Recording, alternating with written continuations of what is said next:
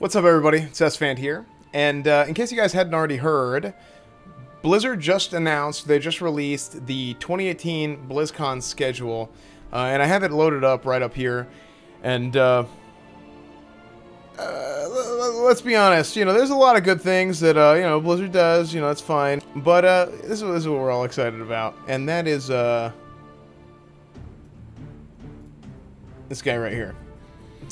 On November 3rd, so Saturday, the second day of BlizzCon, they're going to be having a Creating WoW Classic panel from 5:30 to 6:15. Hear from the World of Warcraft developers as they discuss their journey to recreate the classic WoW experience. I would say the majority of people who watch my channel, this is kind of the main thing that they're hyped up for. The main thing that they'd be excited about is WoW Classic. We already knew this was going to happen. Ian Hazukosa said there's going to be a demo and there's going to be a dedicated panel for WoW Classic. Having the panel isn't necessarily news in and of itself, but since I guess the date and time and everything is set and official now, I kind of wanted to share with you guys some some footnotes, some things that I expect to see at this panel, what I would like to see, I guess, and we can go from there. Well, first off, let's talk about this. We know that it's going to be on patch 1.12. They've talked about this before. They think that patch 1.12 is the most complete version of vanilla, and it's the version that they think will represent, or they think it'll be the best fit for WoW Classic. So we know that.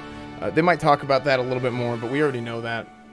I would like to see how they treat the raid content and the itemization, and I mean that in terms of progression.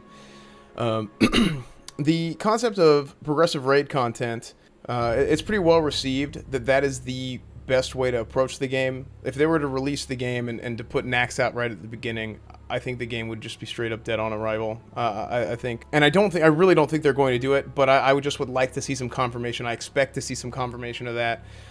Something that I think is very, very important, but not quite as important as progressive raid content is progressive itemization. I actually made a video about it in the past if you want to go back there and you want to check that out. There's certain items that you have early on in the early patches that get changed later on. It actually changes how you approach certain situations, how you play your class, and really the I would say the difficulty of the things that you encounter in the game. So I would like to see progressive itemization as well. Also, it says hear from the World of Warcraft developers as they discuss their journey to recreate the classic WoW experience. This leads me to believe that we're probably going to get our first chance to officially meet the team. I think that's something that's going to be really, really cool to finally be able to put a face on the people that are making this. There's also kind of been like, there's been some rumors kind of going around, not to get too conspiratorial or anything, whether it was the leaks that anybody can go on the internet and post, or the fact that, Tips did an interview with Nano from Nostalrius, and he said that nobody has heard from Damon or Viper in about a year and a half. J. Allen Brack said in a Forbes interview that they would be willing to kind of consult with them to kind of take on their expertise. So I don't know, not to get too conspiratorial, we don't want to do that, but I think that'd be something interesting to watch for as well. The next thing that I would like to see are plans for a beta period. There is going to be a very small testing period for the week after BlizzCon. We already know about the demo. I think that we could possibly get a beta close to the end of the year, maybe even early next year. I think we're really not that far off from a beta period. I'd be very excited about a WoW Classic beta. I might make another video about that. The next thing that I would like to see is gameplay footage. And more specifically, I want to see some comparisons. If they have higher resolution textures, if they have higher resolution spell effects, I actually want to see them. And I want to judge for myself. I want to judge with my own eyes instead of my imagination running wild and like, how could this be? How could that be? I think it'd be cool to, if they are going to tighten up and increase the resolution of these textures, I don't know, at least be able to see them, and instead of just kind of, hey, we're doing this or we're not doing it. I mean, I'd like to hear if they're doing this or not doing this, but I'd like to actually see it as well. I'd also like to see how we'll actually access the game, if it's going to be a part of the retail client, or if it's going to be a separate button on the Battle.net launcher. I expect it to be a part of the retail client. Again, we talked about the J. Allen Brack Forbes interview.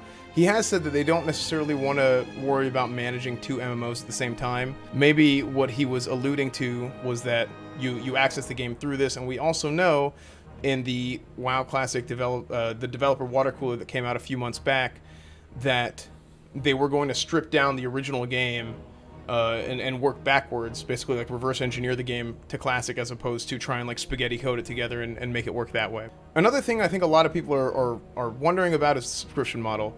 I hear it all the time on my streams. Do I think it'll be the same subscription? Do I think it'll be a separate subscription? Do I think it'll be the same price? Do I think it'll be cheaper or whatever? I fully expect Blizzard to have one subscription that's shared between Classic and the live servers. And especially if they're part of the same client, right? This kind of goes back to that. Especially if they're part of the same client, I do expect it to just be the one subscription. So you pay for WoW, you get WoW. I think that would be cool. I think that's great.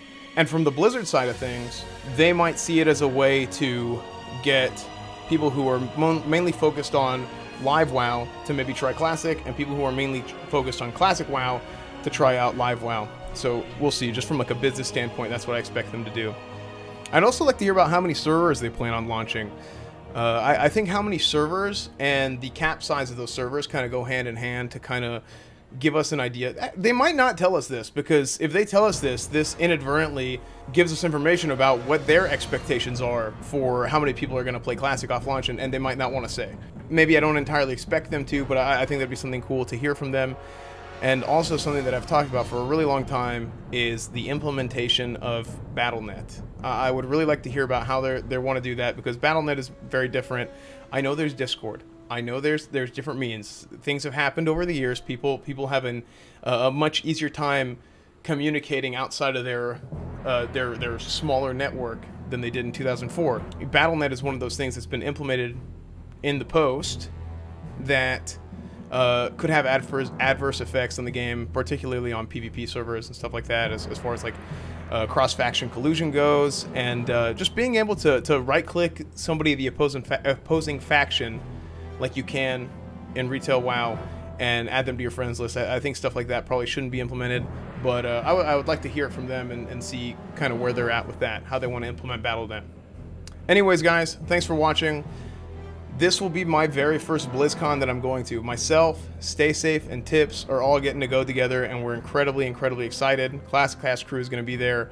I'm sure we'll have a lot of stories to share with you guys. And make sure to check out my streams on Twitch. Follow me on Twitter, Esfand TV on every platform. I just got partnered on Discord, discord.gg/EsfandTV.